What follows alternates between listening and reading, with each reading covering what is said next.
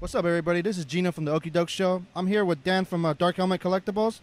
We're representing over here from Frankincense, and we just wanted to talk to you, Dan, about your collection and what you do over here. Thanks for taking the time to meet us. No problem, Gino. I appreciate it, the opportunity. We're Dark Helmet Collectibles, and we've been here about 10 years in Frankincense. Okay. And what happened was about 10 years ago, I used to own a security business, which I still own, but I was selling gun shows, other venues, and someone came up to me and told me about Frankincense, and I had a couple of boxes of toys. I came to Frankincense 10 years ago. The first day I stepped foot on the property, I loved it. It was a great atmosphere, great opportunity for me, and I've been growing ever since, and now I'm one of the biggest vendors in Frankincense. I see that. I have about 10 booths here. Wow. And I love selling toys to people, and I just buy all kinds of collections all day long. Meet a lot of interesting people. I see you did a transaction where people will sell you stuff and you make a deal based on what it's going for. Correct. That way you try to make a little bit of a profit in between. Correct. Like, okay. People walk up to me, try to sell me their stuff, and I just scan it, see what it is. I give them a bid, and they say yes or no, and we go from there. Okay.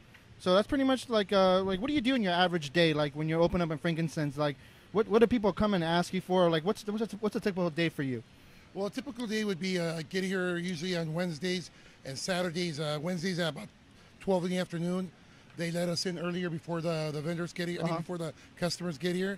And we open up and we just start putting stuff up, cleaning stuff up, pricey stuff, making sure everything's at a certain setting up for the setting day. up stuff, make sure it looks good out there, presentable for people. And because we buy a lot of stuff, so we can't bring it all up at once. It takes about a couple weeks at a time. We can bring stuff out. That's what we do here at a day. Yeah, yeah. So I noticed that looking around, like a lot of stuff is nostalgic to my era.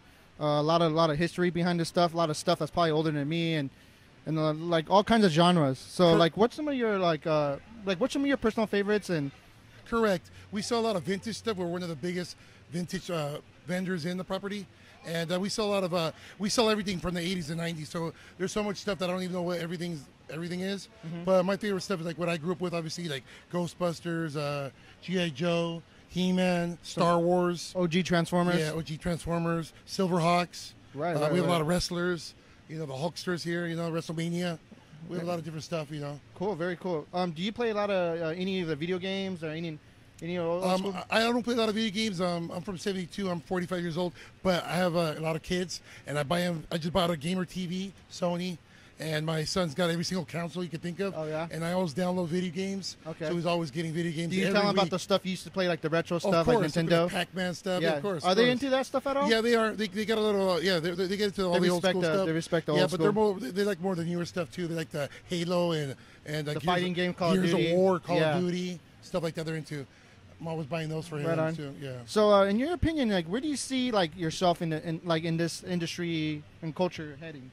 I see myself doing very well. I mean, right here is like basically my storefront, right? And then my basically a lot of my sales online, Dark Helmet Collectibles. I sell on Walmart, Amazon, eBay, and I sell a lot of product. So that's how people will look you up, Dark Helmet Collectibles. You have a website up and everything. Yes. You have social media and all that stuff too. Yes, I do. Okay, so if they want to do a special request, they can just reach out to you. Correct. They just send me an email through Amazon, Walmart, eBay. Okay, so hey, Dark Helmets. I sell at Frankincense. They can email me anything. Stuff like that, yeah. Okay, cool. Like, what's your personal favorite out of all these things right here? Like, what do you prize? Like, what's your most prized possession or most meaningful? You know what? I have a lot of stuff that I like. I mean, I like a lot of the horror stuff. I like the Freddy Kruegers, the Nightmare. That's kind of your thing. That's like kind of my thing because that's my era. We used to watch that with the Johnny Depp came out in the movie. Yeah. Stuff like that. That's what I like. But there's everything. I mean, there's Star Wars. I grew up with Star Wars too. Yeah. Like I said, I was from '72, and I like different stuff. I mean. There's a lot of new stuff like Dragon Ball Z. That was, that's in the 80s, 90s. Yeah. So just stuff like that. Yeah. What's the craziest thing someone tried to sell you? I bought a not too long ago. Someone passed away, and in their storage they had like this Frankenstein, real. I guess it's a movie props, but like the hair felt like it was real. It's a big monster, and the boots you put over. And it was just kind of crazy. Was it a costume or it was a costume? Wow. It was like a mask. It was like a mask. It was like a mask.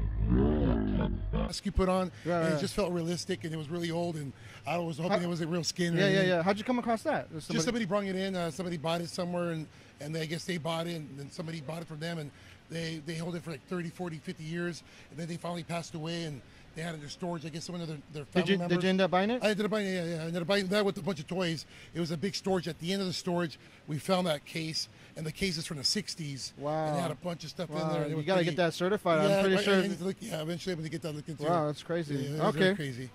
All right. Well, Dan from Dark Helmet Collectibles, thanks for your time. As you can tell, this is one of the mini booths. You can search for him online, Amazon, Walmart, anywhere, eBay probably too. eBay. All right.